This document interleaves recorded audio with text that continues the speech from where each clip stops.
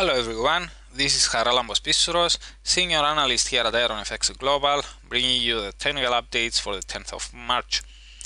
Today I will describe the technical outlook of Euro-Dollar. Since today the ECB holds its monetary policy meeting, I would also like to talk about Sterling Yen, which rebounded from near a short-term uptrend line.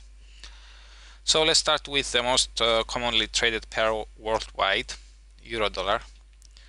Euro-Dollar traded higher on Wednesday, but hit resistance at 110.30 and then it slid. The pair now looks to be trading in a sideways mode between the support zone of 109.45 and the resistance of 110.30, something that keeps the short-term outlook neutral in my view.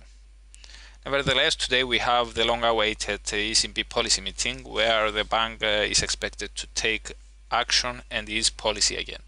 If the bank acts more aggressively than the market is currently anticipating, we could see Euro-Dollar breaking the lower bound of the range, something that could open the way for another test near the 109 zone.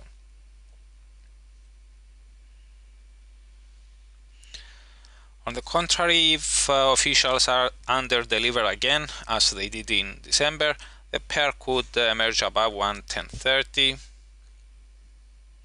and initially aim for the 110.17 barrier.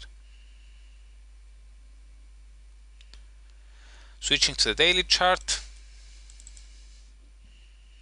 I see that Euro-Dollar is still trading between the 108 key zone and the psychological area of 115. Therefore, I would keep the view that the broader trend remains sideways. Now let's carry on with Sterling Yen.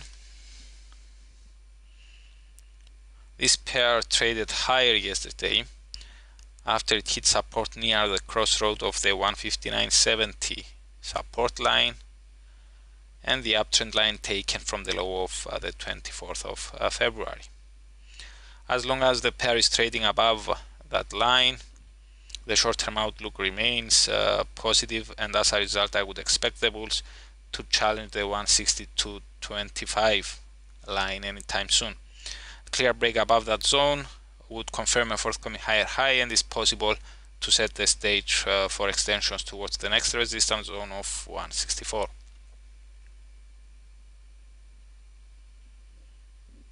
Our short-term oscillators support the notion as well. The RSI emerged above its 50 line, while the MACD has bottomed near its 0 line and has just poked its nose above its trigger line. Zooming out to the daily chart, I still see a longer term downtrend. Therefore, I would treat the short-term uptrend or any possible extensions of it as a corrective move of that down path, at least for now. So that's it for today. For more analysis and charts, please read the full comment on IronFX.com. You can also follow us on Twitter, like us on Facebook, subscribe to our YouTube channel, or circle us on Google Plus to get more trading ideas. This is Charalambos Pissouros, Senior Analyst at IronFX Global, wishing you solid trading.